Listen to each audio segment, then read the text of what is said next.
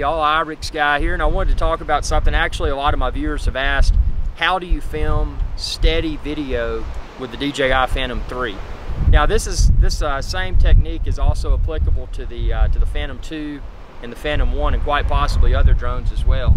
Now you can see it's very windy here. You can probably hear a lot of wind whipping around on my microphone. I'm on the top of the island of St. Kitts.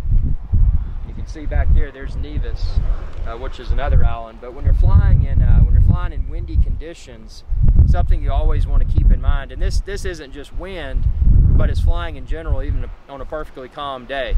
The first thing you're going to want to do is adjust your gimbal, and I've got a video on that, how to smooth, how to change the gimbal wheel speed for the Phantom 3.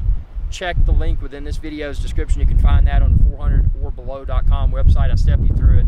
Basically what that does by default, when you gimbal up and gimbal down with the camera, it's a very rapid movement. And you know, if you're filming a video with a camcorder or whatever, if you're moving around real rapidly, it doesn't look good. But if you got those really slow and controlled movements, it's more cinematic. So that's step one. You need to set your gimbal wheel speed.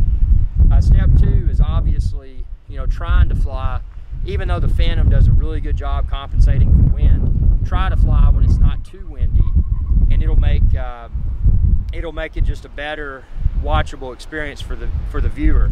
And don't fly rapidly. A mistake that a lot of people make is that they fly really fast and they try to make rapid movements. When you're filming video, you want to fly really slow.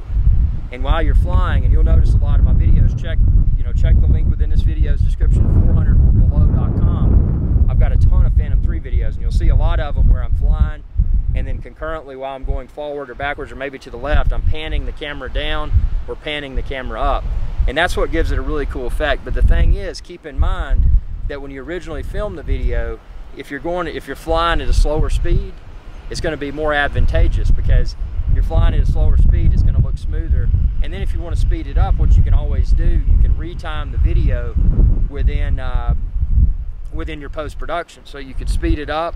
You know, say you want to make the Phantom look like it's flying faster.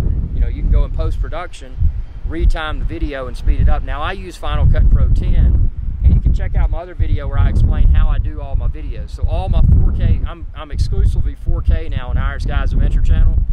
So you can check out my YouTube 4K export video tutorial.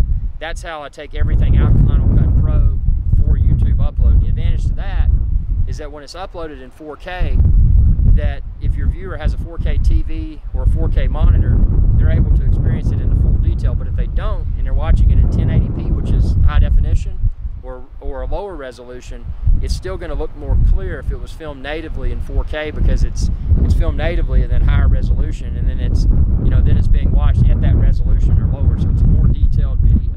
And these are just a few quick pointers. I encourage you to ask me any questions that you may have, and actually it's your questions that prompted this video. So tell me what you think. Follow me on Facebook as well, facebook.com/IRIX Guy. Check out 400orbelow.com, and I've got a tutorial section, all kinds of goodness there.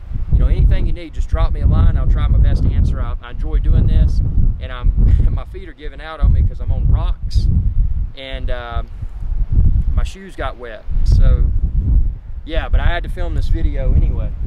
And be sure to subscribe if you haven't already, youtube.com/IRIX Guy. Y'all have a good day.